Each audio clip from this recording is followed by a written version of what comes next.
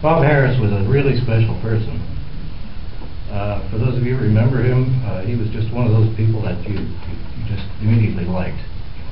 And to be presented with this award, I think is just, well, it makes me feel really good.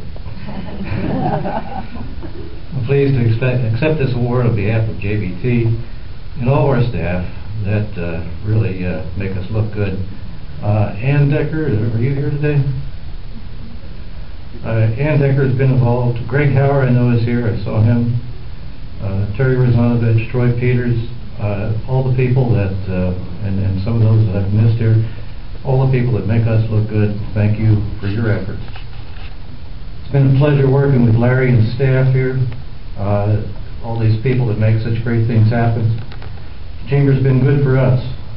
We've made friends here, found new business through Chamber events, and learned a whole lot about the local business community through the Chamber.